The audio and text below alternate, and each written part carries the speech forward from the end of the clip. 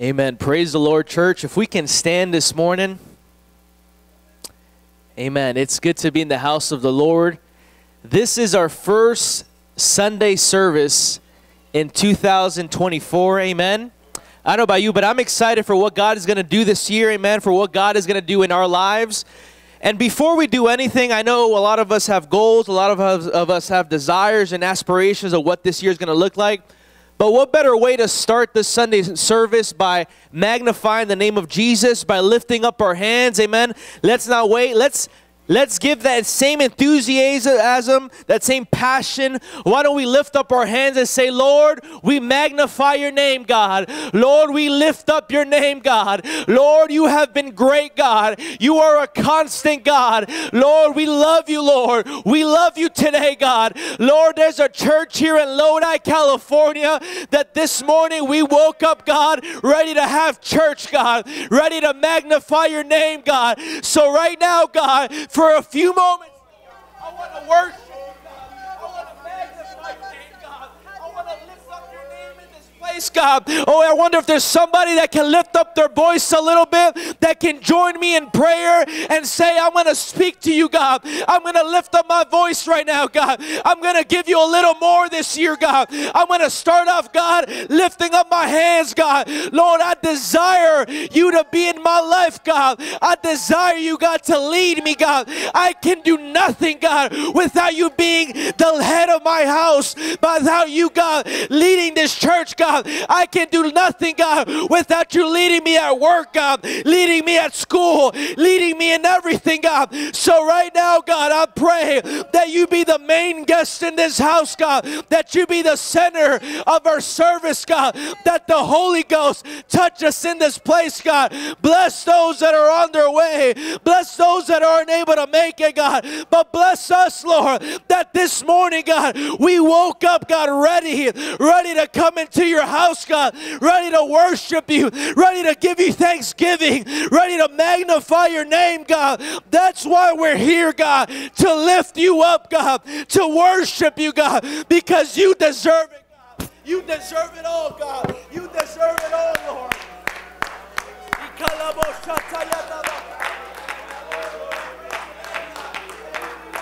this house, God.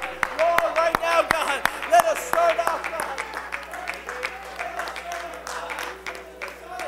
to worship you, God, with the desire to grab a hold of you, God. Everything that we do, God, Lord, today, God, let this place, God, be a sanctuary where you can abide, God. Lord, let it not just be me. You comfort, God, but let it be all of us in this house with one mind. Ready to have church, God. Ready to meet you in this place, God. Let it be a new year, God. Let it be a new ambition, a new desire. To grab a hold of you more this year, God. To grab a hold of you right now, God. We worship you, God. We magnify you, God. We love you, God. You deserve all our praise. You deserve all the honor, God. Lord, let me be more like you, God. Let us be more like you, God. Let us be more like the first church, God. Let us be, Lord, aspire, God, to have your characteristics, to be more like you, God. Lord, so today, God, I pray, let us worship you, God, in the Holy Ghost. Let us worship you freely, God, with no baggage, with nothing in our minds, with no distractions, God. Let you, Lord, be the center of our minds. Let you, God, be the center of our hearts, God. Let you lead us today, God. Hallelujah, Lord. Hallelujah, Lord. Hallelujah, Lord. Why don't we magnify him for a few seconds? Why don't we give him all the praise? Why don't we give him all the honor? He abides in his praise. He's here today. He's here today. He's here today. There's a couple of us right now that are in the Holy Ghost and are feeling him today, that are feeling him right now. Oh, he's in the house. He's in this place this morning. Hallelujah, Lord. Hallelujah. Hallelujah, God. You deserve it all, God. In the name above all names, Lord. In Jesus' name. In Jesus' name. Why don't we give him one more hand clap this morning? Hallelujah, hallelujah. Let's just take a moment and raise our hands and raise our voices. We thank you, Lord, for all the help you've given. We thank you for the mercy you give, Lord, for the forgiveness of sin, for the times you help us and rescue us and heal us, Lord, and bless us and minister to us. Every time we are in need, Jesus, you're a faithful shepherd. You're a faithful, loving Father, and we just want to take a moment to say thank you, Lord. We praise you and we invite and we welcome, Lord, your presence, your Spirit into this place to bless every soul, to bless every heart. Minister to us and uplift us, Jesus. We thank you, Lord, for your faithfulness. Thank you, Jesus, for your mercy and the joy. Amen. The strength that he gives to us. Amen. It is good to be in the house of the Lord again this morning. And we do have several prayer requests we need to bring before the church today. We want to continue praying for the Abbey family. Bishop Abbey passed away a couple weeks ago or so, and so we want the family to feel the strength and comfort of the Lord throughout this hard time. We want to continue praying for Sister Alyssa Connor, for Sister Dawn Cavender, for Jimmy Jackson, for Karen Stevens, and Sister Kareen Bracken is sick this morning. We want to pray for her. Brother Pete Campus, Brother Don Markwell, for Marcia Mancuso, Joni Adelm, for Brother Jeremy Wilson, and Abel Mariflor, and also Sister Pat Francis is not feeling good today. So we want the Lord to bless and minister to all these. These are our brothers and sisters. They may not all be at this church, but we are still the family of God. Amen. We also want to continue praying for the nation of Israel, that there would be peace and safety in that land. God has given some wonderful promises to that nation. And he said he will bless those that bless Israel, and he will curse those that curse Israel. So you decide which side you're on. But I know what side I'm on. And so we want to pray for the nation of Israel. You may have a need, something just between you and the Lord. Just raise your hand. God knows what it is. And let's just go before him this morning. Heavenly Father, we thank you for your love and your faithfulness. We thank you, Lord, for the peace that you give, Lord, for the mercy that you've given to us time and time again. And your word tells us to bring our needs to you because you do care for us. And your word tells us you can give us a peace that passes all human understanding. And Jesus, this morning, many needs were mentioned, many names were spoken over today, God, that need something from you, Lord. There may be physical needs or spiritual or mental, emotional, whatever it is, Lord.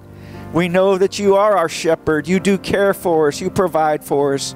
And Lord, we lift up the names of all these that were mentioned this morning, Jesus. Those that need healing, we pray that you bless them. Those that need strength, perhaps in their minds or in their spirits, they may be struggling with thoughts or depression or family problems, whatever it is, Lord Jesus. If we have you on our side, God, we can make it. We pray, Lord, you bless all our brothers and sisters today, Jesus, that need something from you.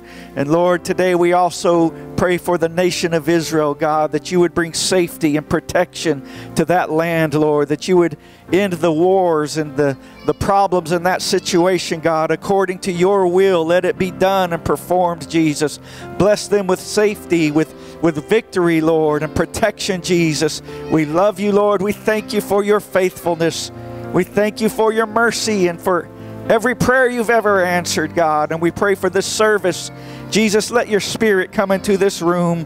Let every heart that needs something from you, may we walk out of here, Jesus, changed and blessed by you, touched by you today. Minister to every soul that is here, Lord. We love you. We thank you in Jesus' name.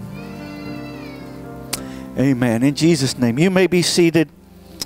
We do have several announcements that we need to share with you. Remember, the church right now is in 21 days of prayer and fasting. And so we want to just take a moment and remind you to be faithful to your prayer and you're fasting, whatever you have chosen to do, that's between you and God. There's no rules on this, but we want this to be a time, 21 days of prayer and fasting going on in the church. So just a reminder to be faithful to your prayer and fasting. January 9th is men's coffee break.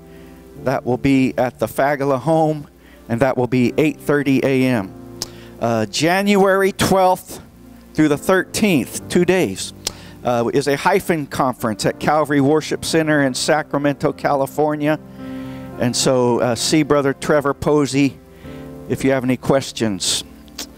January 20th will be a men's breakfast at Julie's Cafe here in Lodi, and that will be at 8 a.m. And January 28th will be a special service here at the church. This is our church anniversary, all church anniversary, and we're going to be having Brother Troy Fair, the pastor of Calvary Worship Center in Sacramento. He will be the speaker for that anniversary service, and that is Sunday, January 28th. We have a couple other announcements. Praise the Lord. This coming Tuesday at 7 p.m., we will be having our initial drama rehearsal for our Easter drama this year. We are very excited about this. It is always a great time, but it is also such a privilege and an honor to be used of God in such a unique way. So if you are interested in being a part of the drama, please see me. Like I said, it will be this Tuesday the 9th at 7 p.m. and this is for both cast and backstage crew. We will be going over a lot of information on Tuesday, handing out schedules, scripts, all the information that you will need going forward. So whether you want to be on stage in the cast, or if you want to be backstage, that is fine too. We can use all the help we can get. But be here Tuesday at 7. God bless you. Amen. Easter drama, how exciting.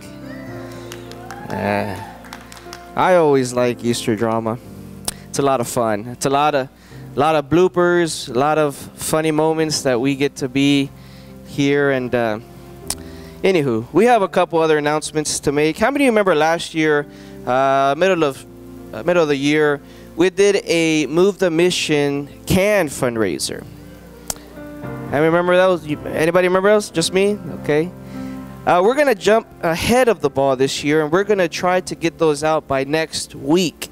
And why do I say that? Well, we came up a few dollars short. When I'm being generous by saying a few, but we want to be ahead of the ball game this year, and we want to really, really push, not only as a youth department, but as a church. I believe that giving is a way of us going. Amen. Amen. If we give of our part, God honors that, and God takes that much farther than any of us could ever take that dollar or that 10 cents or $100 or however much we give. But God sees our sacrifice, and God honors that, and God takes that into consideration. And so this year, we're gonna start a little bit earlier. We're gonna, throughout the year, give out more cans. If you run out of cans, please come see me. We'll get you some more cans. But just keep that in the back of your minds. If you have a couple spare dollars or change or whatnot, put it away in a can, and it goes for a great cause. It really does. And not only does it stay here for home missions churches in California, but it helps enable somebody to go to another country that may not hear the gospel, as you and I get to experience every single Sunday, Wednesday, and hopefully throughout the week, every day of our lives. Amen. That's one of the things. And next, how many of you love your youth department? How many of you love your youth, your young person? Amen.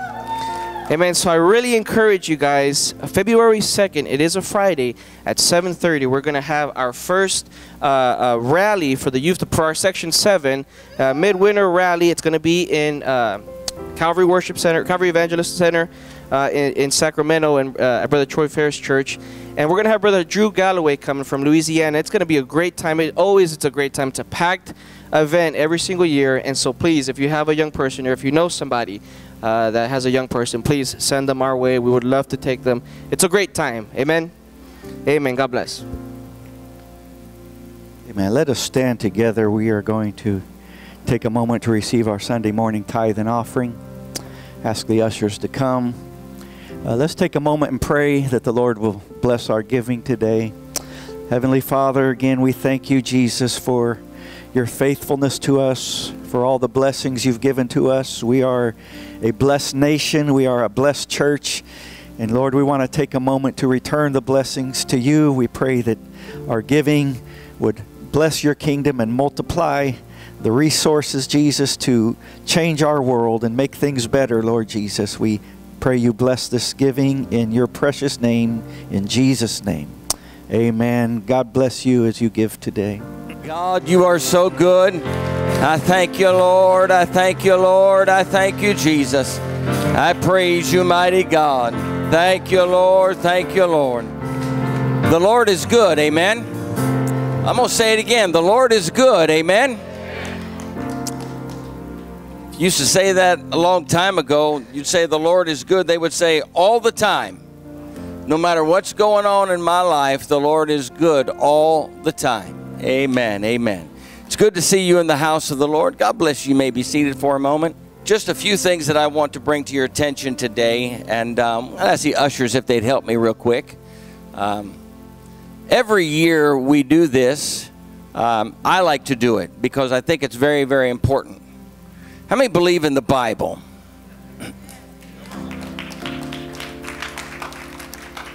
Okay, that's about a third of us. I'm going to say it again. How many believe in the Bible?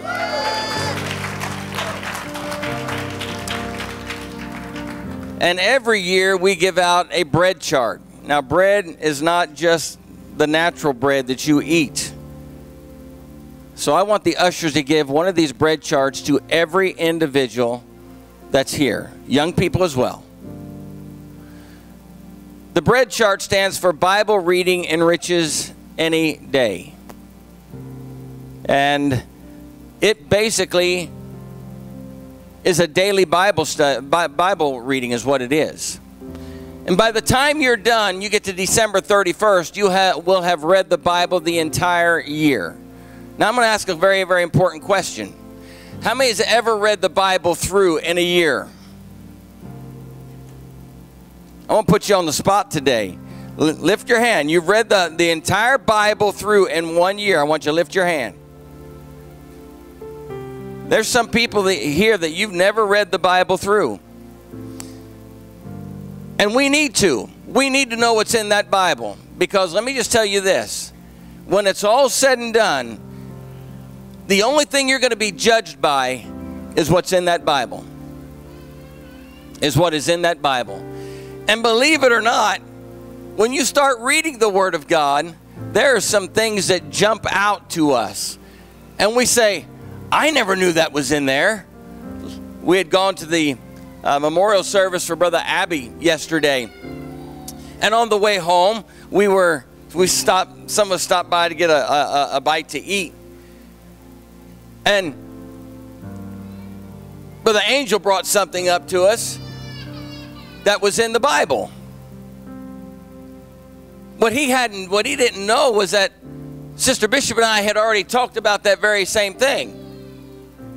Here's one of the things. How many realize that when God spoke to Noah and said, I want you to take 2 of everything into the ark, he said, I want you to take 7 pairs of clean animals and 2 pair of unclean animals.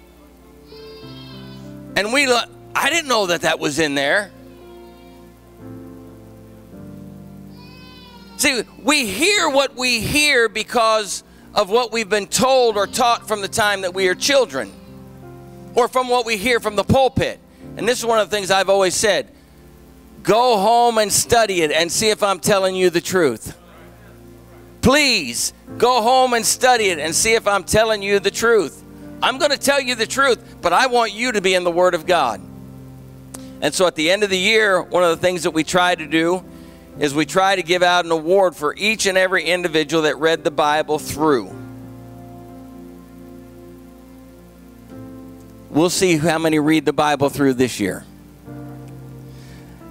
Let me also say that it is very, very important that we are in the Bible. But it's also equally important that the Bible is in us. Because everything won't be like it is today, maybe. Meaning that we're starting a brand new year. first Sunday service this year. And maybe things look bright and cheery and things of that nature, but let me tell you this, there's going to be a day, there's going to be a time when things won't be cheery and bright. Because one phone call can change our life. It really can. And the only thing that's going to stand at that and during that day is the Word of God. The Bible says in the book of Psalms that His Word is above His name. Heaven and earth will pass away, but God's Word will never pass away, the Bible says. You can count on it. I don't care what anybody else says.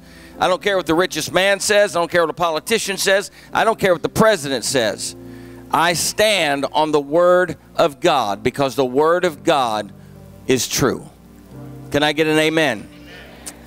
And then another thing that was brought up today. How many realize how old this church is here in Lodi? I love this church. I love the history of this church. Back in December, we had the end of our Advanced Summit down in Visalia, and Brother Troy Fair was there. And I've known Brother Fair before either one of us were married. He was talking about when he was traveling, evangelizing. And I looked over at my wife and I said, finally, a man after my own heart. What was it about? He actually asked his wife to marry him in the car. You say, what does that have to do with anything? My wife knows, because I asked her to marry me in front of on 1981 Cherokee Road in front of Christian Life College in a 1973 Vega hatchback. And she said yes. And when Brother Fair was talking about him and Jen going down to Fresno, and he asked her to marry him while they were traveling down the road, I said, finally, a man after my own heart. Brother Fair is our district secretary, and he does an incredible job. Not only at that, but an incredible job as pastor of Calvary Worship Center. And while he was there in Visalia, I just felt led of the Holy Ghost to ask him if he would come and preach on the 28th of January. There's a reason for that. The 29th of January, Sister Bishop and I became pastors of Lodi Christian Life. It'll be 5 years. 5 years. And God has blessed us abundantly in those 5 years. We've had some ups, we've had some downs, but through it all, God has always blessed us. Can I get an amen? Maybe things have not gone as fast as we wanted them to go, or maybe they went too fast for some of you that are here. But God is always on time. And that's 5 years for us. But the church has been here in Lodi. This year is 107 years.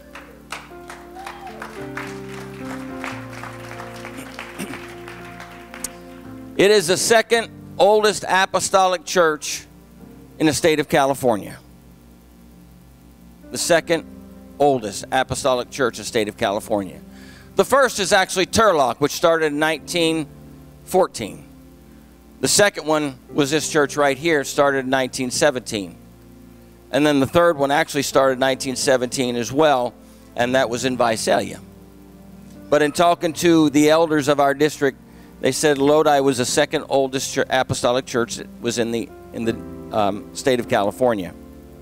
That says something to me. And in the course of that length of time, God has given great blessings and great promises to this church.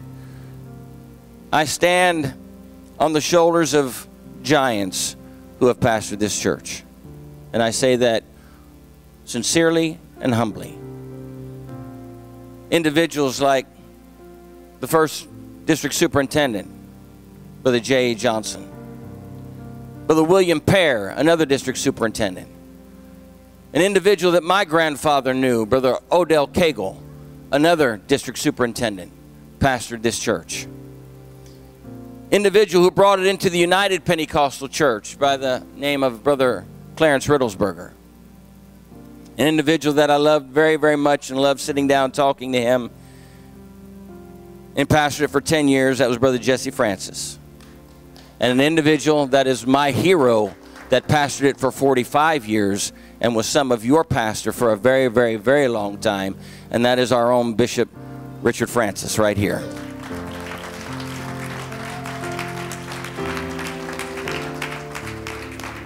And God has given each and every one of them a promise. Some of those promises have come to pass. Some of those promises are still yet to come to pass. And we thank the Lord for them. God made me promises laying right here on this floor. And I had an armload of promises that were out there. And the Lord just spoke into my spirit and said, Richard, I will do all of those for you if you'll just do one thing. Don't control it. Gently guide it, but don't control it. And that's what we've tried to do.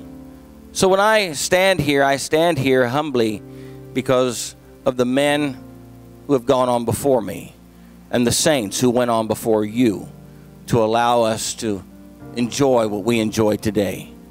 There are people that I wish were here. Oh, I wish Grandma Frances were here. I do. She saw this day before any of us ever saw it. But she didn't live long enough in which to see it. She was 105 and some months old when she passed away. She tried.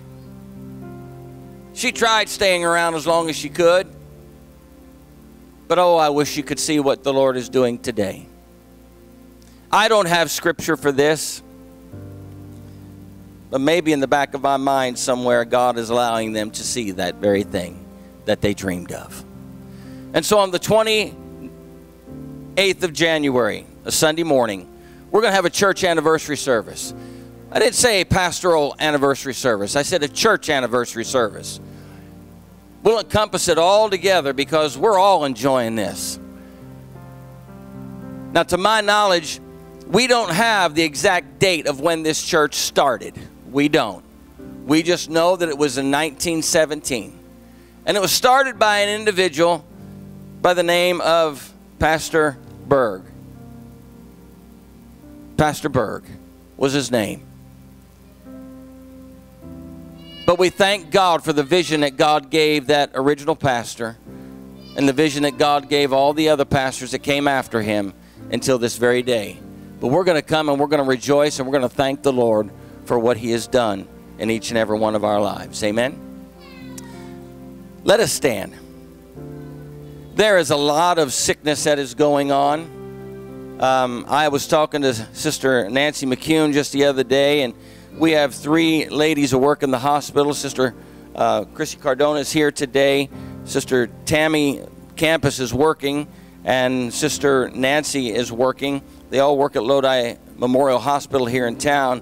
And I was talking to Sister Nancy the other day, and she said, Brother Bishop, she said, it is so full in the emergency rooms. We have had individuals that have been sick. They're going on their 2nd and 3rd time of being sick right now. And I'm going, God, you've got to touch our congregation. You've got to touch this church. We need you to reach down and do a work in this church, Lord. And I believe that God is going to do that. But I'm glad to see you in the house of the Lord today. It's good to have Mike and Angel with us today. Glad that you're here today. Amen. Little story behind that. Sister Carlene met them, and they started coming to Overcomers. And so they go to Overcomers, and we're glad that they're here today. God bless them. Lauren, I see you here today. Good to see you. Amen. God bless you. It's good to have the Osuna family with us. Sister Osuna's sister and brother-in-law all the way from Mississippi. Glad that you're here today. Amen. Sister Alana, it's good to have your family here today as well. God bless you. Delighted to have you. Your nephew all the way from Taiwan. Delighted that you're here as well. Turn around and greet each other in the name of the Lord this morning. This morning we have a lot of, like I said earlier, we have a lot of people absent.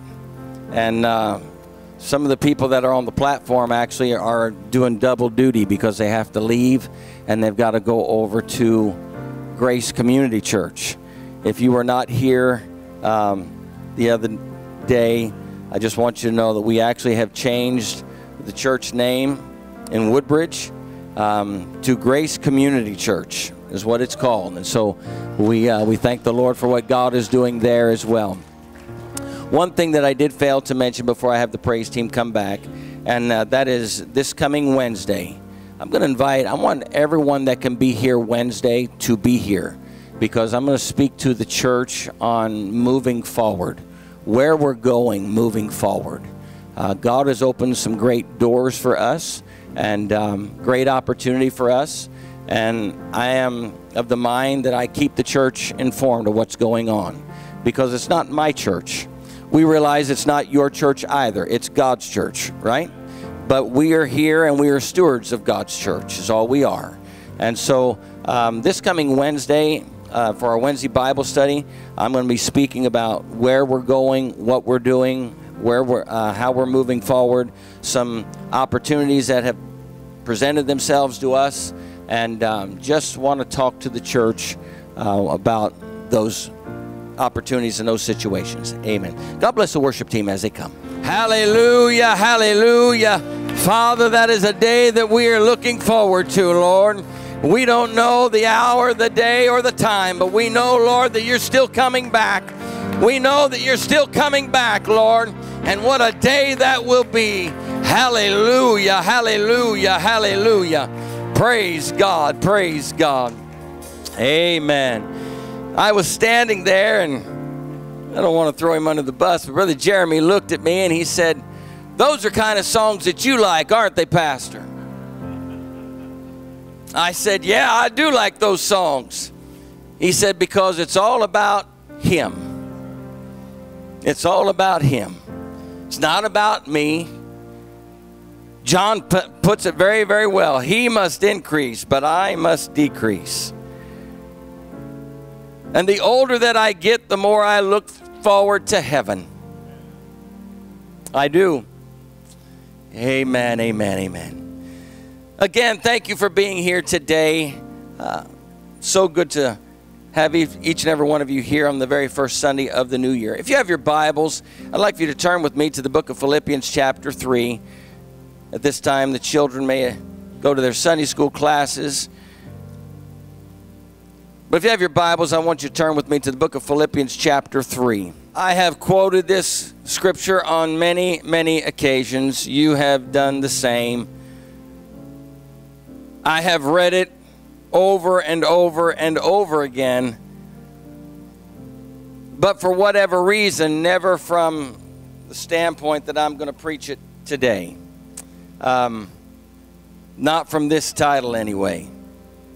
The Apostle Paul says this in Philippians chapter 3, verse 13 and 14. "Brethren, I count not myself to have apprehended, but this one thing I do, forgetting those things which are behind, and reaching forth unto those things which are before, I press toward the mark for the prize of the high calling of God in Christ Jesus."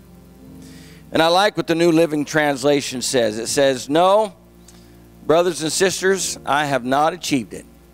That's how I feel today. I have not arrived.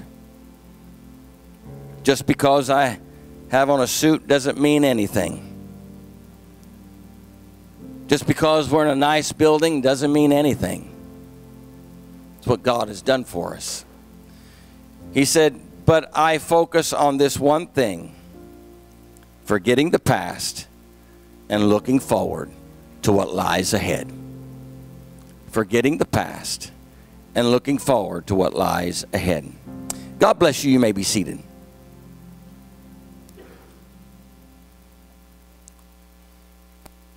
This week, before Sister Bishop was on her way to work, she gave me some instructions before I came over to the church. She said, "Can you do me a favor?" I said, "Sure." She said, "There are clothes that are in the dryer and they need to come out. Can you take them out for me and put the clothes that are in the washing machine in the dryer?" And I said, "Sure, not a problem." And like a good husband, All you husbands need to be saying amen right about now. I'm trying to help you guys out right here, okay? I did exactly what she asked me to do. It was a honeydew. Honey, can you do this for me? Yes, I can. So I did exactly what she asked. I took the clothes out of the dryer, put them in the hamper, and I even went an extra mile. But Sergio, I folded them babies. I didn't say I ironed them. I said I folded them. And I put the ones that were in the washing machine in the dryer. And I went about my day. And I came home later on that afternoon, and I thought, well, you know what? She's working all day today. I'm going to take all these clothes out of the dryer, and I'm going to fold them for her. And so I reached in, and I grabbed a hold of these clothes, and I put them into the hamper that was right there. And all of a sudden, it's like they all started to come alive. They were clinging to one another. There was Rice Krispies in the dryer. Snap, crackle, pop. Why? Because I forgot to do one thing. I left it on the counter this morning. I put them in a baggie and I brought them with, I was going to bring them with me. And said, does anybody know what these things are right here? We call them dryer sheets, right? When I was a boy, I would go to my friend's house, and we'd have a great time. We'd play out in the woods, and something most kids don't know how to do anymore. We had outside activities, and we were out in the field, we were out in the woods, we were down by the pond or the creek or whatever, and we'd come home to his house, and we'd get cleaned up, we'd take a shower, we'd put on our pajamas, and we would go to bed. But I would put my head down on that pillow in the morning, in the evening, Brother Carl, and I'm going, that don't smell like my mama sheets. That don't smell like my mama sheets. And I would come home and I would look at my mom and I would say, Mom, I said, we had a great time. She'd ask questions, have a good time. We had a great time. I said, Mom, there's just one thing. I said, how come so-and-so's pillowcases and sheets don't smell like yours? Mom, yours smells like Downy. Then she asked a $1 million question. Well, what did theirs smell like? I don't know, but it's not Downy. And all of a sudden you could see your mom as she kind of stood a little bit taller, kind of puffed her chest out just a little bit and said, this is nice. But the dryer sheet was not made to smell good. That's not why it was made.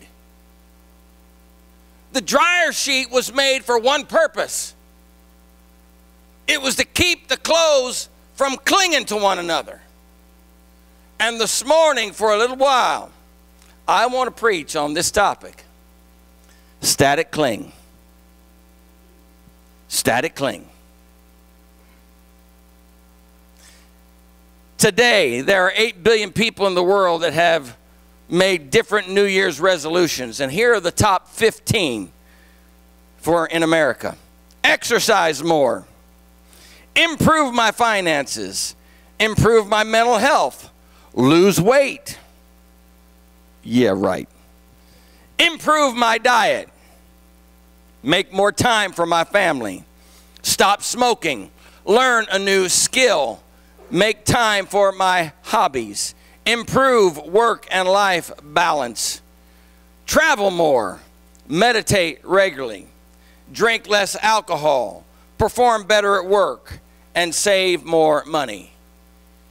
But let me just tell you this right now. Even though those sound good, and they are, after 30 days, most of them will go by the wayside because of 4 reasons. Procrastination, lack of discipline, no game plan, and there's nobody there to help them, or they do it alone. But for a Christian, and if I had that cling-free napkin in my hand, it has one purpose and one purpose only. And that is static cling. To be free of static cling. When the Apostle Paul is speaking in the book that I read to you this morning called Philippians, he's talking to the Philippian church. He's saying, forgetting those things which are behind. He's referring to not looking back at relationships, bad relationships. And let me just say this right here. There are some relationships that we don't need to be involved in as a Christian. Oh, hang on. I'm not going to be long, but I'm going to be honest. We found ourselves involved in certain things in 2023 that if we saw the end of it, we wouldn't want to be involved in it anymore.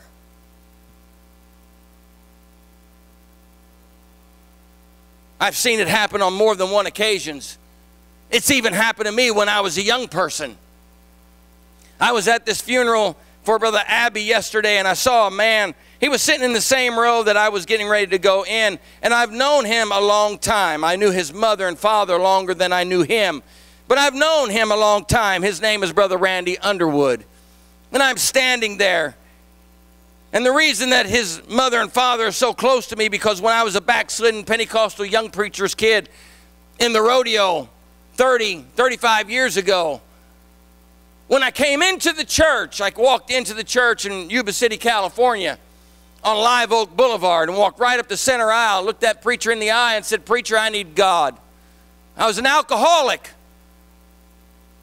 And that day, he came on my left side, and she came on my right side and prayed a backslidden preacher's kid through the Holy Ghost. And I looked at Brother Randy Underwood, and I made this statement to him. I said, who would have thought that an individual that has only been in your dad's church for 3 months would sign an application for him to go to Bible college, and that would change the course of his life? But what a lot of people don't understand is that we do things the way we do things in the world, and a young man and a young lady see each other, and all of a sudden I'm going to use my own terminology. I'm going to use young people term. They kind of have a spark.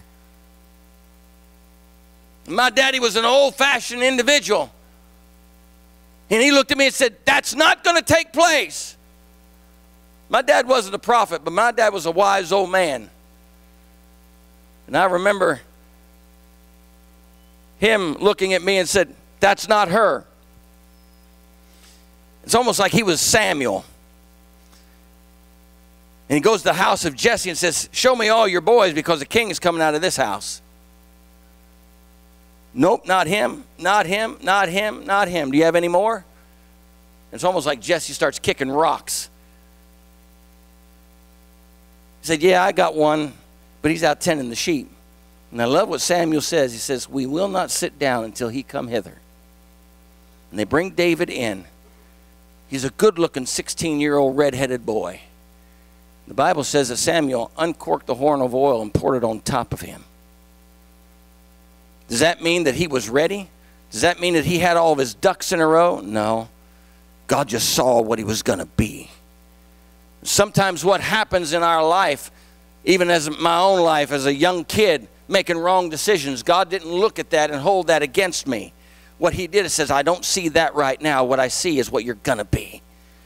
And listen to me when I tell you this. I'm a 60-year-old man, but I have not arrived yet. And the Apostle Paul says, we have not attained. He said, but there's some things that you need to understand. You need to forget some things that took place in 2023 and leave it there. Hear your pastor right now. There's some situations that took place in 2023 and you need to leave it there. Don't bring it into 2024 with you.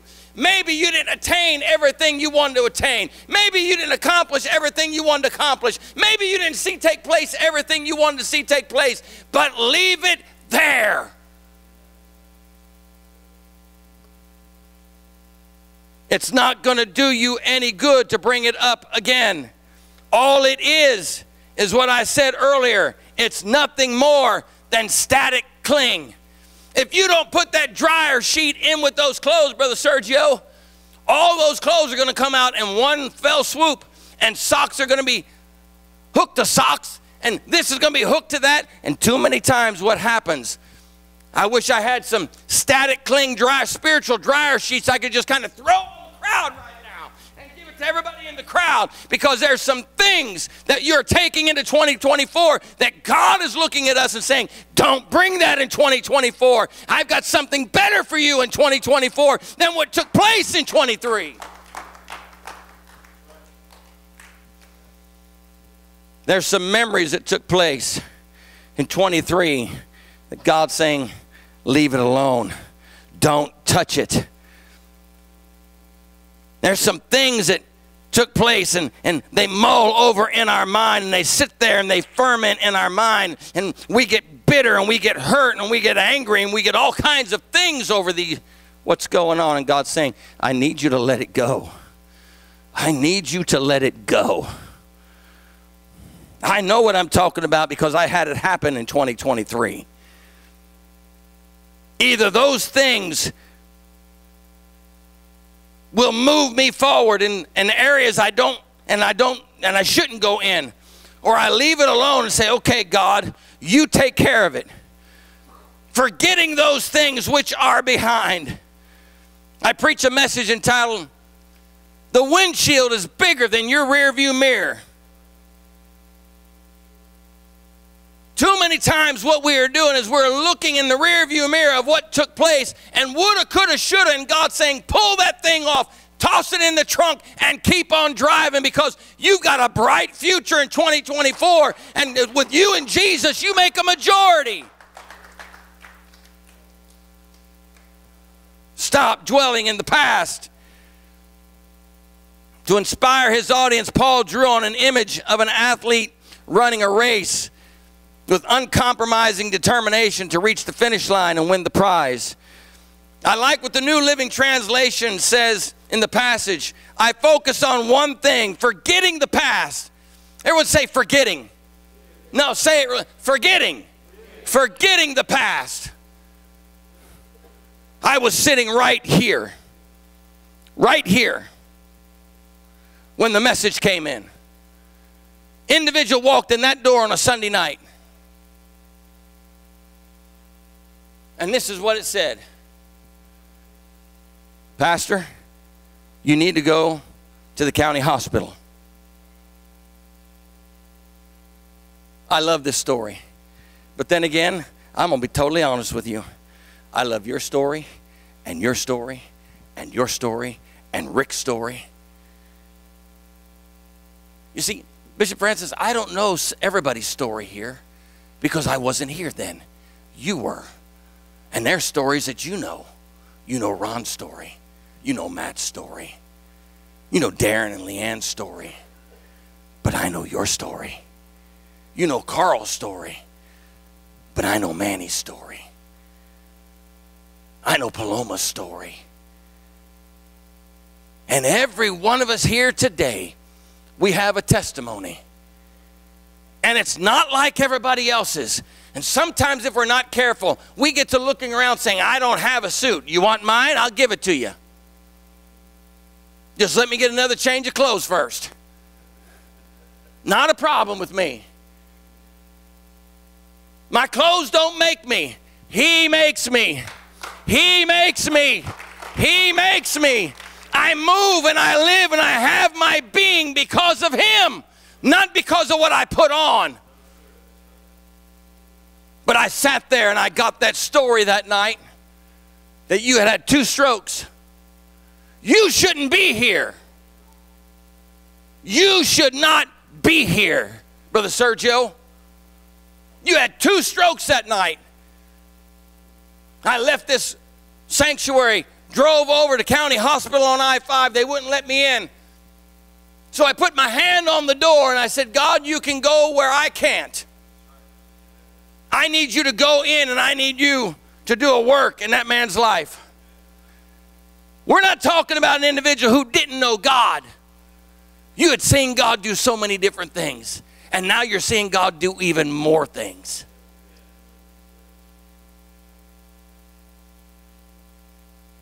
I look at Brother Jeremy. We know his story. I'm not going to go there. But he's here today. He may be on a pair of crutches, but thank God he's here. It wasn't nice what happened. It wasn't nice. But a doctor looks at you and says, and people look at you and say, you should be dead right now. Brother Manny, you're the one who's telling me this. You know an individual who lost brothers because of the same thing that happened to him. 3 brothers all died of the same thing that he had happen to him. A blood clot in his leg. And people in this church went up to that hospital, San Juan Mercy Hospital. Elders and young people and pastors and everybody walked in and started laying hands on him and praying for him. And where the doctor said, you know what, you're going to lose your leg. I said, no, you're not. In Jesus' name, you're not. He still has that leg today. But if we're not careful, we can let the things that have taken place in our past hinder our future. And we can look and we can say, but what about this and what about that and what about something else? I don't have the right name. You don't have to have the right name. As long as you have Jesus' name, that's the only name you need.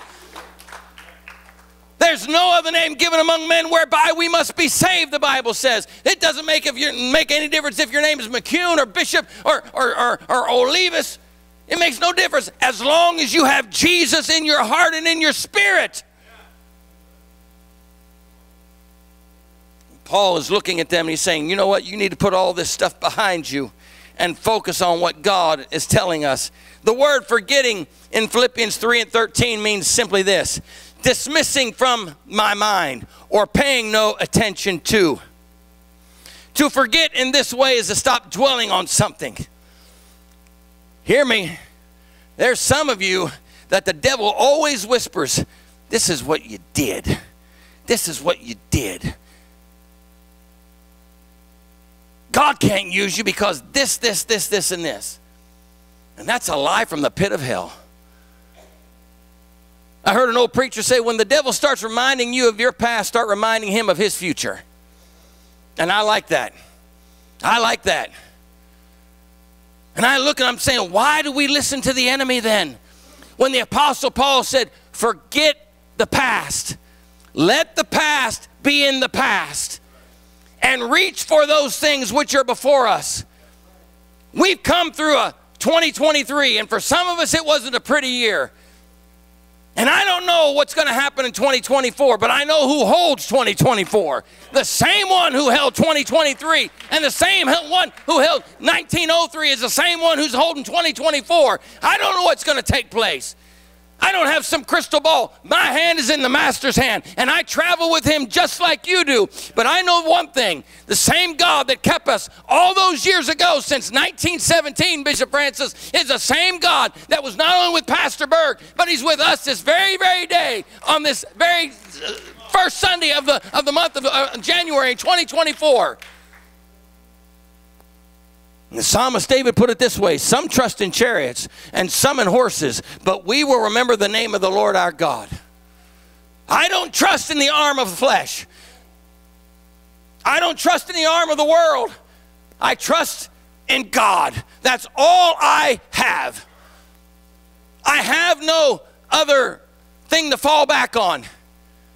If you look at the old prophet that followed Elijah, Elijah was a rough cob of a preacher.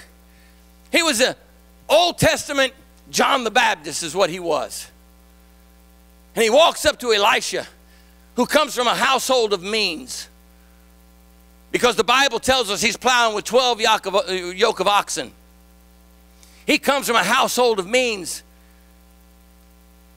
And the old man of God just places a mantle over top of him, Brother Keith, and turns around and walks away. And that young farmer comes running up to him and says, what's going on? The old man of God says, what am I to have anything to do with you? Well, if you knew anything about the times and the customs, you knew exactly what that meant. when he put that mantle over top of him, Brother Kimmel, it was like, okay, you're my apprentice now. But I love what Elisha did. Here's what the Bible says. The Bible says that Elisha went back and he burned the oxen. And he burned the yoke that the oxen were inside of. In other words, there was no other means. This is all I've got. And I'm burning it to follow you, Lord. There's some people that got one hand in the world, they got one hand following Jesus, and if Jesus doesn't work out, I'm going to go over here. It doesn't work that way. You follow the Lord, and that's who we follow. Nothing more, nothing less. I like the old song, I have decided to follow Jesus. I have decided to follow him. There's no turning back, the song says. There's no turning back. They looked at Jesus, and Jesus said, will you stop following me as well? Will you leave me as well?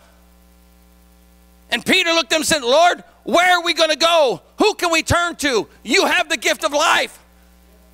I look around here this morning and I'm saying, where can we go? Who can we turn to? We have nobody else to turn to except God. That's all we have. That's all you need. Hear me and hear me well. That is all you need. You see, living for God sometimes is not about what we think it is. We think it's all about the hype sometimes. You want to know what living for God is? Watch me.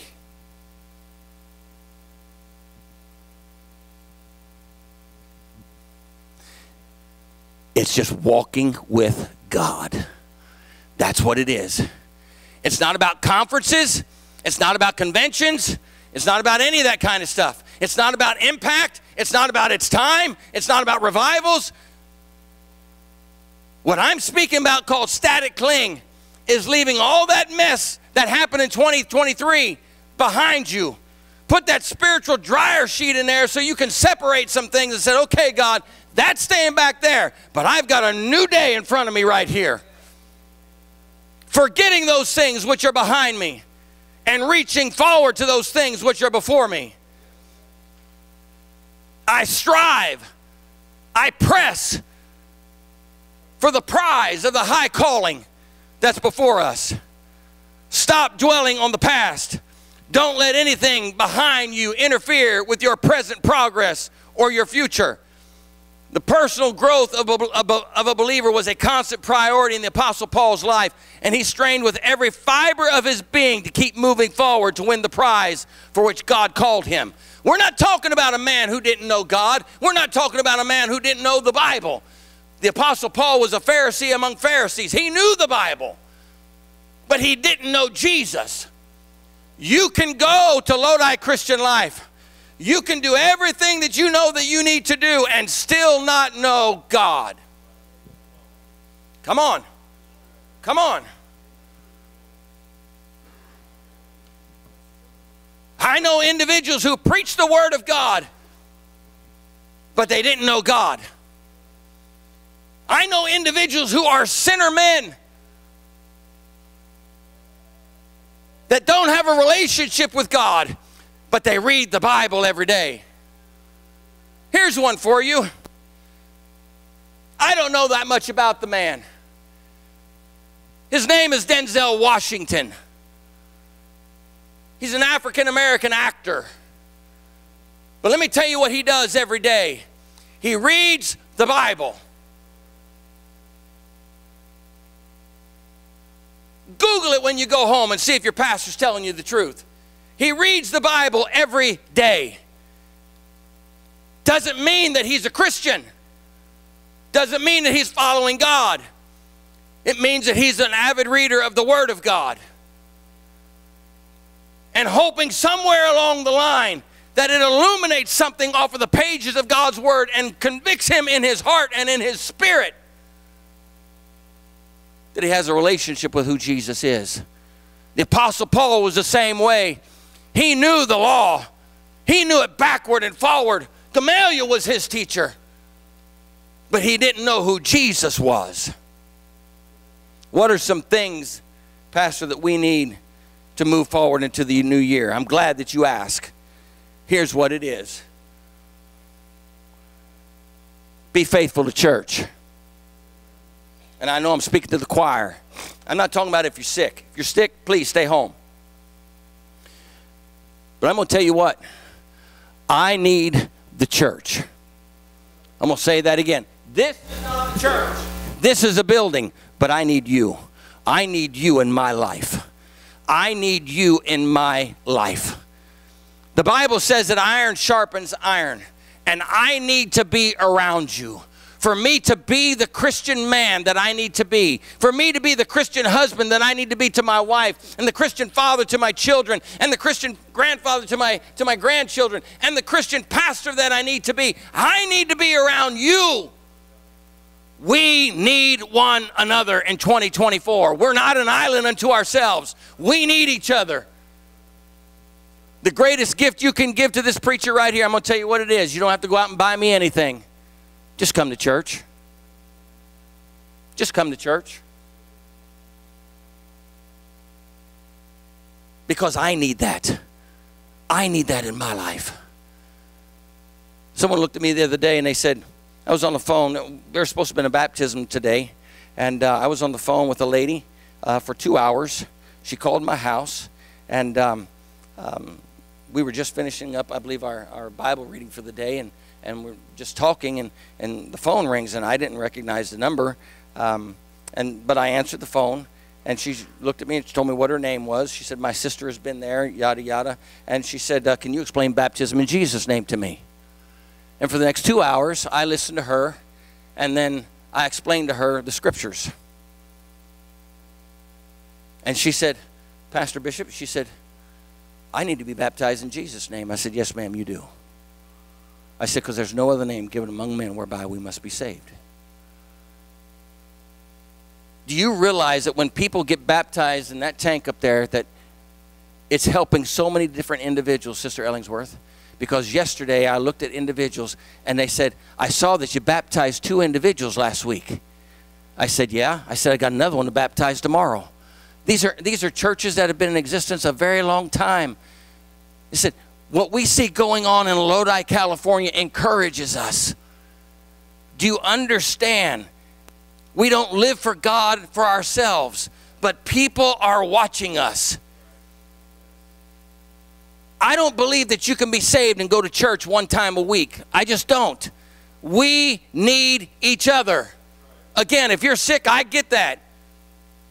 But where is God on our priority list? Come on. Where's God on my priority list? Hello? I cannot be saved by just going to church 1 time a week. I'll become a cold Christian. Why? Because I need you. One of those other cling-free things that we need to get out of our life in 2024 is simply this. Forgive those that hurt you in 2023.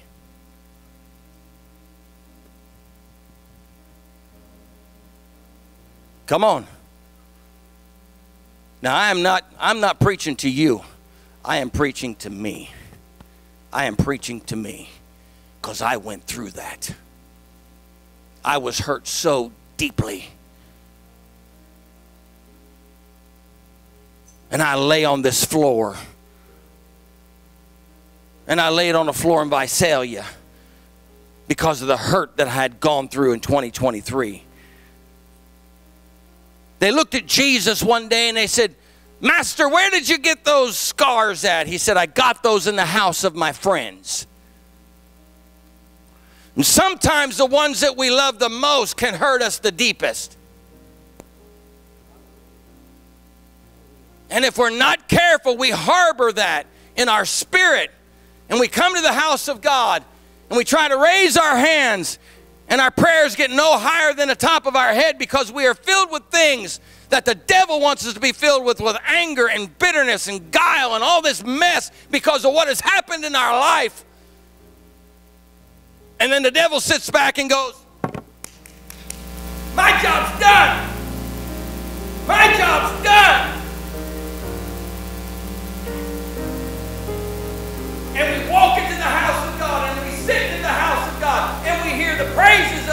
the saints. We hear the preaching of the man of God, whoever may be behind the pulpit that day. But we don't move because we are filled with things that should never be filled in our spirit. Paul put it this way, forgetting those things which are behind me. I didn't say they treated you right. I didn't say they did you right. I didn't say they did me right. But there's one thing I will not do. I will not let something come between me going to heaven. Hear me. I won't let something come between me going to heaven. I'm going to heaven whether she wants to go to heaven or not. I'm going to heaven whether you want to go to heaven or not. I'm going to heaven because I want to see Jesus.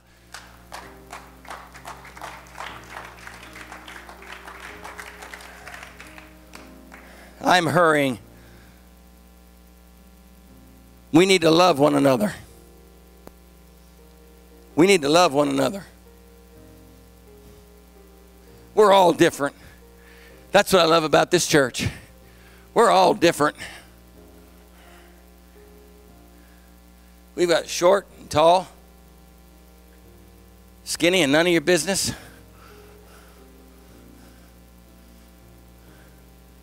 You got nationality of people in here. You got Hispanics in here. You got African Americans in here. You got Heinz 57s in here. We don't know what we are. But this is what I love about Lodi Christian Life. You can come through those doors right there or that door right there, and it doesn't make any difference where you come from or what you've done. It does not. I've made this statement. I'm going to make it right here. I don't care how they look when they come in the church. I don't care if she comes in a thong bikini and he comes in a Speedo. You heard me right. I just said it. Leave them alone and let God deal with them. Because God can cover, I can cover up their nakedness with a choir robe or a baptismal robe, but sometimes God can't even take care of our spirits if we're not careful. And when people walk in this door, I want them to feel Jesus. I want them to feel the love of the people when they walk in. I love this young lady right here, her husband, their son. We go a long way back. A long way back. All the way back in L1, 2, and 3 at Christian Life College when the Holy Ghost would fall in those classrooms and we would just have a move of God. And life does what life does. But Matt, sometimes it just beats us up. We don't know how to deal with it at times. And I remember Angel coming in on Hillborn and sitting toward the back. And now I was privileged just back in November on this platform to marry her and Brother Kevin.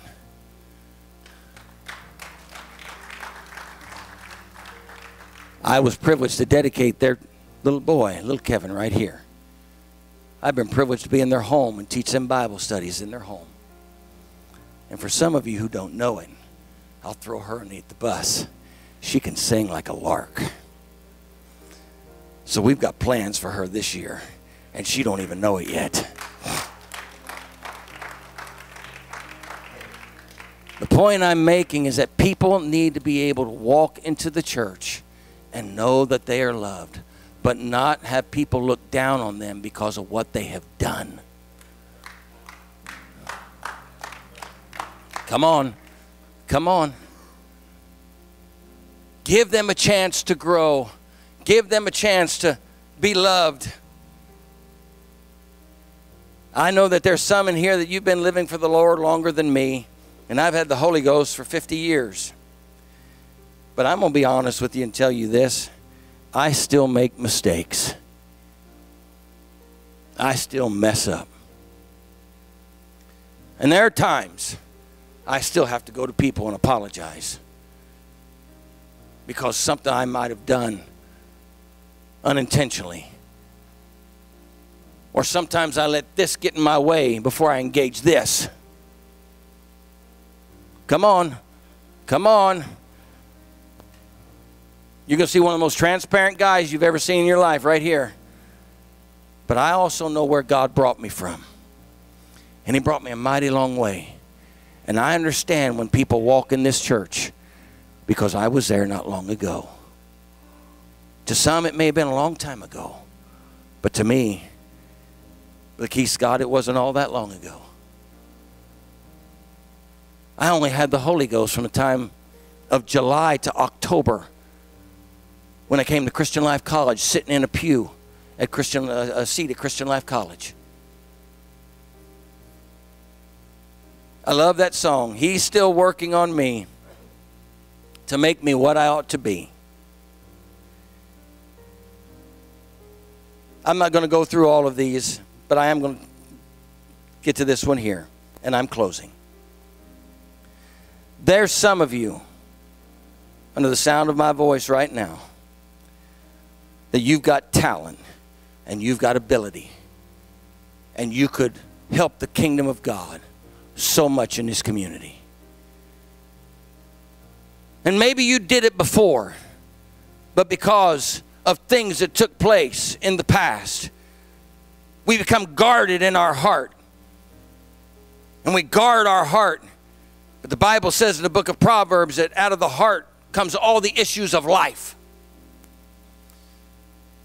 And we don't do what we used to do, and some of you can't. I was looking at Brother Ellingsworth the other day, and we were cleaning up after the social. He's 87 years old. And I was going to take a table from him. You ever try to take anything from Brother Ellingsworth? And I got kindly rebuked. I got this. That's what it was. In a very different voice tone. But I got this. And I said, okay, Papa. At 82 years old, in this sanctuary, laying this carpeting, there was carpet remnants that were left, and there was old carpet that was here. And at 82 years old, Brother Howell, he picked up that carpet at 82, put it on his shoulder, a roll, and walked it out that door at 82 years old. Now, you know and I know you ain't going to stop him when he gets his mind made up. And I love it. I love it. But there's some of us here today, hear me and hear me well.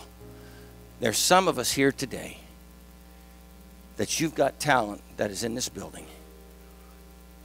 And I am asking that you put your talent to work again this year.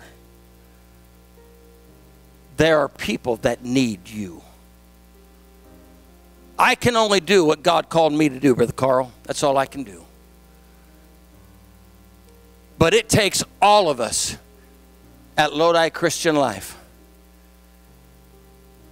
to build this church. It doesn't happen because of one family. First of all, let me just tell you something right here. This church does not belong to the Bishop family.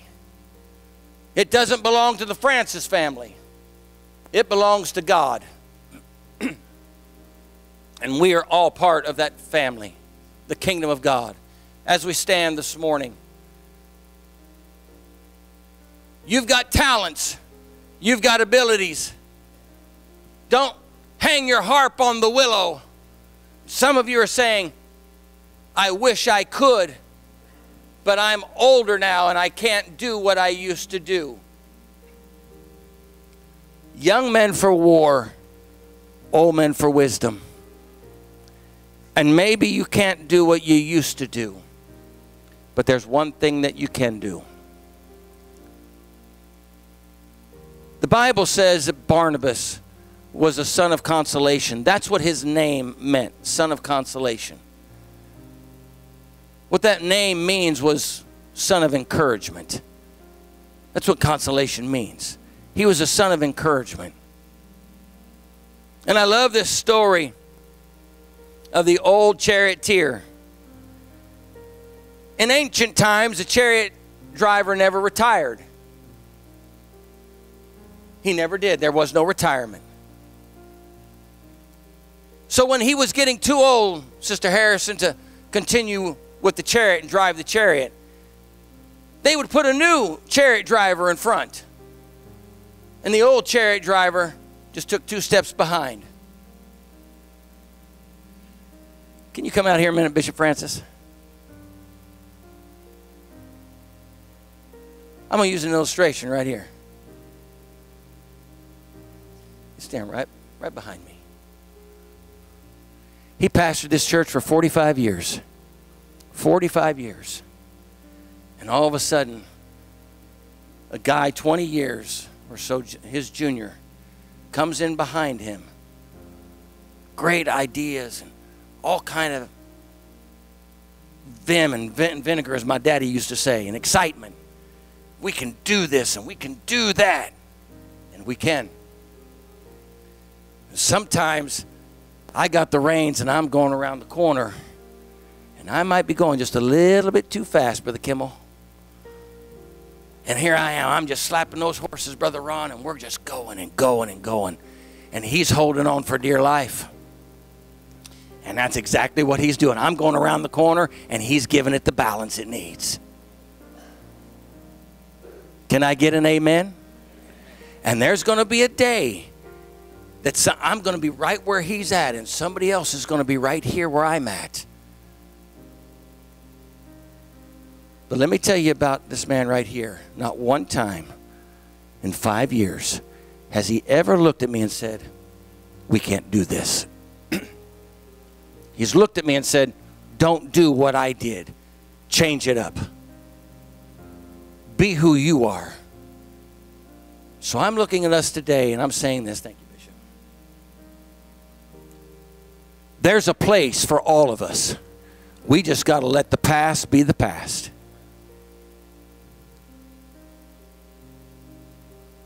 Her name was Mrs. Johnson. She was going in for open heart surgery. They allowed her pastor to come in and pray for her before she went in for open heart surgery. And then he put him up in the gallery so that he could watch the surgery take place. And then the doctor proceeded to do the open heart surgery and fix the valves that needed to be fixed at that point. They took her off of the heart bypass machine. And she started breathing. But her heart would stop. And then they would have to shock her heart back. And they would just shake their head. And finally, the doctor got down next to Mrs. Johnson and said, Mrs. Johnson, this is your surgeon. I've done everything I can. The surgery was a success. But Miss Johnson, you need to tell your heart to beat again. And there's some of you that are here today at the very first Sunday of 2024. And you need to tell your heart to beat again. Because there are people that need you. You have things to offer the kingdom of God that I don't have. Oh, I wish I did. But because of hurts and circumstances, you've guarded your heart. And now Jesus is coming down next to you, lying on that spiritual operating room and saying, you need to let your heart beat again. Because God needs you. The church needs you.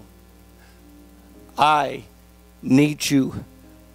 The kingdom of God needs you. And you need to let your heart beat one more time. You're saying, but preacher, you don't know what I went through in 2023. I know I don't, but I know what I went through in 2023. And there were times I just wanted to throw the towel in and say, you know what, it's not worth it. But really it is. And Sister Scott, it really is. When you got those little kids who come running up to you and put their arms around your leg, and you look down in their eyes and they look up at you, all of a sudden, Brother Osuna, it's worth it at that point, because you know that you're making a difference in somebody's life, because you're allowing your heart one more time to beat again. Put all the hurts, all the anger, all the bitterness, leave it in 2023. Let God put a static cling dryer sheet spiritually on you so it doesn't stick to you coming into 2024. And leave it there. There's an old song that says, leave it there, leave it there. Take your burdens to the Lord and leave it there. If you trust and never doubt, He will surely bring you out.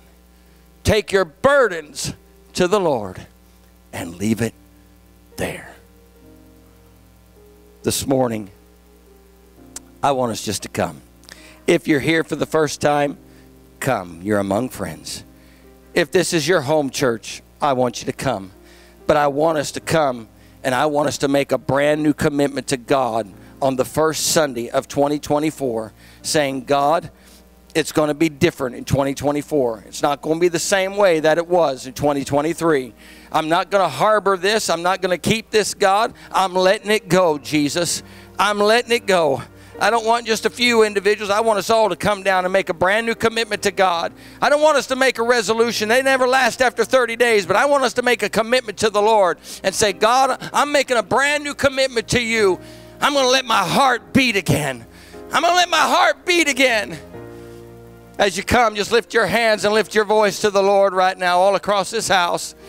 All across this house right now. And say, God, we make a brand new commitment to you.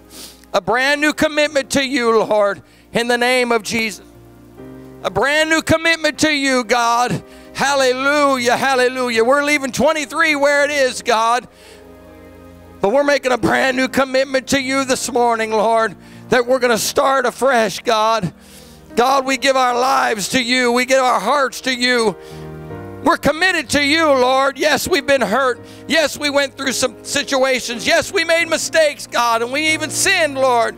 But God, we leave it in the past. We're forgetting those things which are behind, God, and reaching forward to those things which are before us. We're pressing toward the mark for the prize of the high calling today, Jesus. Hallelujah, hallelujah.